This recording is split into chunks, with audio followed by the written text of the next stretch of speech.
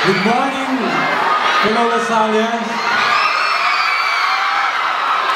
First of all, I would like to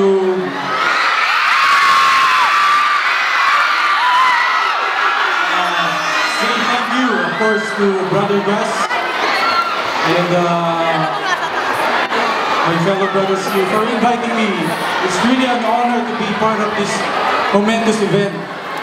And for those of you who have no idea that I'm also a product of Dasal Cavite, I grew up in Cavite, and way back nung nagsisimula pa lang po kami dito, lupa pa lang po yan, wala pa hong mga magagandang building dito. And I saw the change that how it transformed into something that is, we can really be proud of.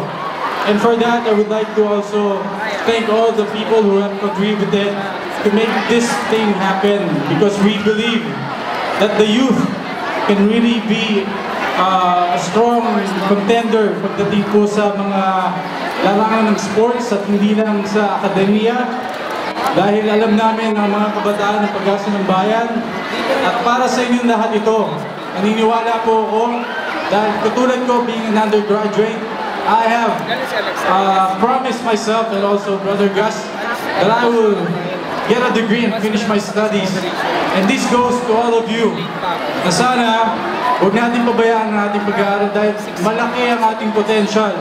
This is our chance to really bring Philippines back there in the world map. So sabi ko nga, if we were able to produce Phil Young husband and James Young husband in the field of football, whether it's in the entertainment industry or sports, pag sinabi mong taga-Lasal, well, I'm really proud na marami tayong mapuproduce ng mga champions.